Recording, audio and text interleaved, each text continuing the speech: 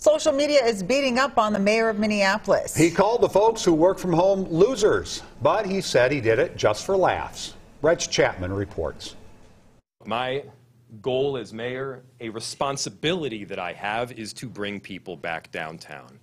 I stand by that. Mayor Jacob Frey spoke at the Downtown Minneapolis Council's annual meeting Wednesday, outlining all the positive growth in downtown Minneapolis.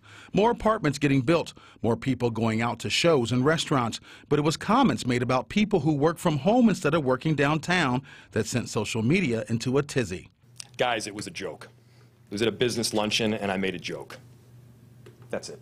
Here's the punchline, quote, when they stay home sitting on their couch with their nasty cat blanket, diddling on their laptop, if they do that for a few months, you become a loser. We're not losers, are we? I was joking about a non-existent study referencing non-existent people in that non-existent study, coming to a conclusion that I think we can all agree would be ridiculous, that no study would ever come to. It was a joke. Frey says the social media backlash takes away from all the good things happening downtown.